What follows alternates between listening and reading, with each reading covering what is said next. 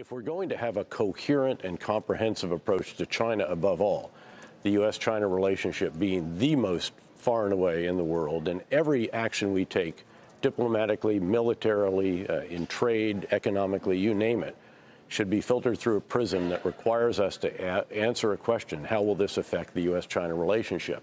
And if you want a coherent and comprehensive approach, you want every tool that we can muster, and we want all of our allies and partners together with us. So again, certainly encouraging other countries to spend 2% of GDP to reduce the costs that we have for deploying our forces on their soil and in their waters. But we need them with us. And so, for example, the Trans-Pacific Partnership, really more important geopolitically than it was actually in terms of what the economic boost to our GDP would have been, but hugely important, again, if you're going to array countries to firmly deal with the increase in challenges from China. Noting that, by the way, of course, China is not just our biggest strategic competitor, it's also one of our biggest trading partners. Some would suggest that when they have that we're in an economic war with China. Well, I think we're in the early stages of a tech Cold War. It appears that the tech world is going to fracture somewhat. Of course, some of that's already taken place. The World Wide Web is not worldwide anymore. There's a great firewall of China that does wall off China from that. And by the way, I should note up front, I'd like to see this relationship be mutually beneficial.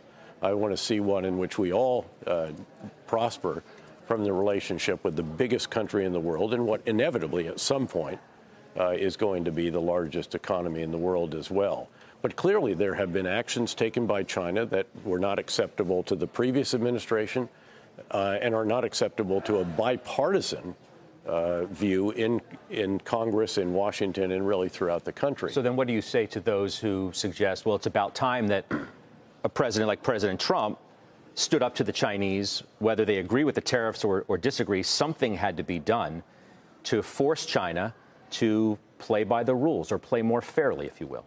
No, I think actually the bipartisan consensus in America reflects that view. And I think, you know, we had an assumption, I think, for quite a number of years and through a number of Democratic and Republican administrations, that if you welcome China into the WTO, even though they don't meet all the criteria, they will get enmeshed in a web of trade internationally, and they will get more prosperous. And as that happens, they will become more open, more transparent, and more like us. And that perhaps was valid, but somewhere in the midst of the Obama administration, I think people started to question the theft of intellectual property, the forced transfer of IP, the tariff and non-tariff trade barriers, the exclusion of a number of our largest firms, Facebook and Google among them.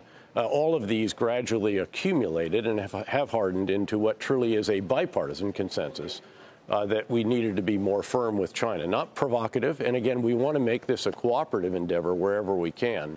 And I think we're in the midst of those kinds of negotiations. But there has to be real strategic dialogue between our two countries, not just a trade agreement, as important as that is to our economy and to our markets and really to the world. Do you think the Chinese want to make a deal? Oh, I think they do, sure. They're far more dependent on their trade with us than we are on our trade with them. They have to be worried about this tech fracture that's taking place, which, by the way, adds to other factors that are already leading manufacturers to leave China and go to Southeast Asia or perhaps bring it home.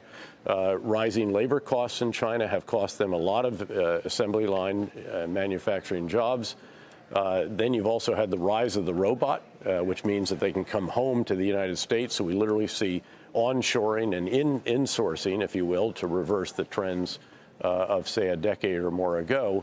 And now you see a concern about supply chain, that if it's made in China, that it may not enter the supply chain, certainly not of the Department of Defense or perhaps the U.S. government, and that will continue. So that's why I say that we're in the early stages of what might be described as a technology Cold War.